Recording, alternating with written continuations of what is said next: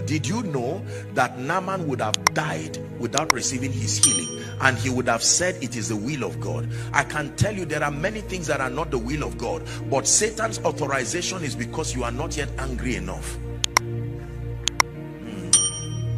You are not yet angry enough. God desires that his power be revealed in my life. God desires that his power be revealed even among the foundations of Sapphire, that by next year, if Christ tarries and they come, you will wonder who will testify and who will not, because it will be an abundance of the manifestation of the hand of God. Increases on all sides, passion for God like never before, people who escape terminal diseases like smoke before the wind. Hallelujah. You see, one thing with the truth is the Bible says, and you shall know the truth. And if it is truth you have found, there must be the corresponding liberty. That means whatever you find that claims to be the truth and cannot administer liberty is not the truth. Hallelujah. Let me repeat it again for emphasis. God's wonder-working power is made manifest when we call on him. Watch this.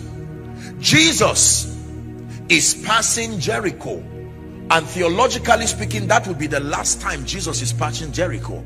And then a man who was born blind, is that in your Bible?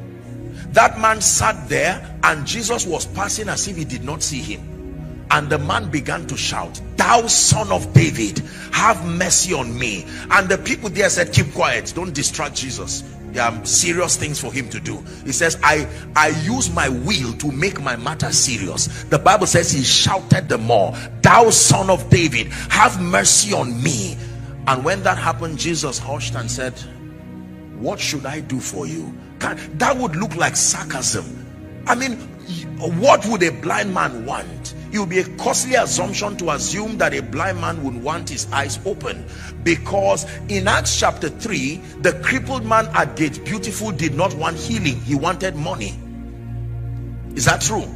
Yes. The Bible says he sat there begging for alms, an ugly situation, sitting at a beautiful gate, and he was asking for alms.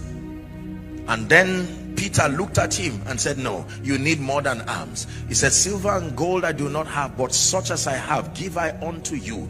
He says, "In the name of Jesus Christ of Nazareth, rise up and walk." The man was disappointed. Read your Bible. He sat down there. He didn't stand up.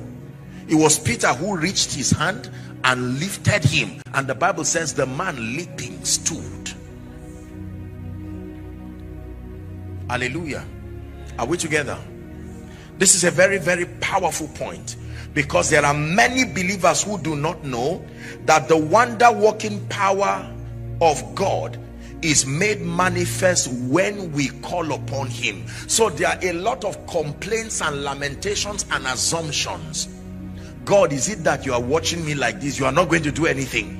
This is how you watch me. I assure you, while I sympathize with that lamentation, by the integrity of scripture, nothing will happen. Or another consolation we have in our world: one day go better. Oh no. The assignment of time is not to change things. The assignment of time is to reveal. It takes decisions that are intrinsically made or outsourced. You have to be able to stamp your feet and say, "This is the moment." Hallelujah. Like someone who has come tonight, you can say, "This is the moment. That demonic sickness must leave my body. Being fine today and down next week, I reject it." And by the way, may I respectfully advise, never receive old age as a license for sickness. Never receive old age as a license for bodily degeneration. It is not in the Bible. Hallelujah. Whilst it is true that based on our natural law, as we age, of course, you may not have the strength and the vitality of a baby, but it is important to know that you can enjoy the requisite level of vitality required to serve the purposes of God until your time is over. Never receive that. If you have received this as an orientation, now I respect doctors, I respect medical people, thank God for your contribution, but I'm talking to you based on the integrity of scripture. Here's what the Bible says, that they that be planted in the house of the Lord shall flourish in the courts of our God. Are we Bible students? It says, in old age they shall be fat and flourishing. There are many trees on earth that are older than humans, and those trees don't plan to go anywhere. You see them flourish and refuse to die. Hallelujah. Aware that they might be drought, they still refuse to die. They made sure that their roots went down enough. And here's what the Bible says, he shall be like a tree that is planted by the streams of water. You know what that means? You don't have to wait for seasons again.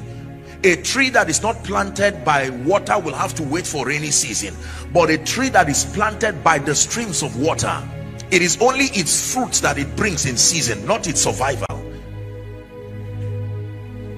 Hallelujah.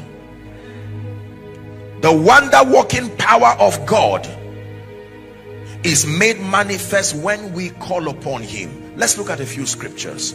Jeremiah chapter 33 and verse 3. Hallelujah. Jeremiah 33 and verse 3.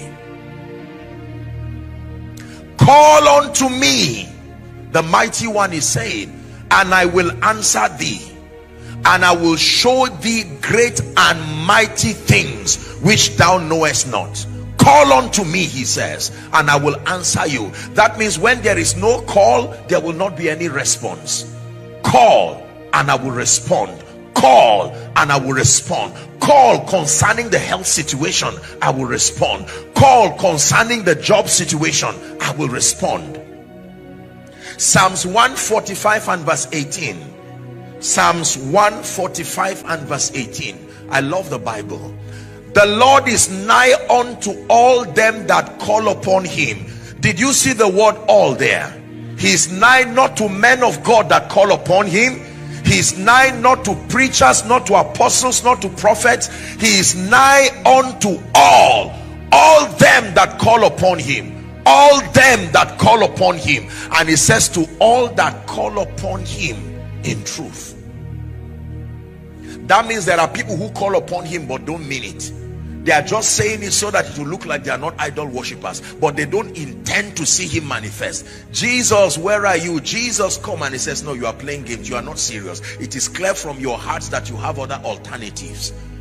But there are people who call upon him in truth. Have mercy upon me, thou son of David. I have no other God. Some may trust in horses and chariots. I do not even have that luxury. There is no horse and there's no chariot anywhere. If you do not help me, say, unto thee, O God, do I lift up my soul. It says, oh my God, let me not be ashamed. Is that in your Bible? It says, let not my enemies triumph over me. You can like, you can share, and God's grace would continue to make it active with contents that would bless you. And subscribe to our YouTube channel, and you can like and share all our other pages, our platforms, and the Lord himself will truly bless you.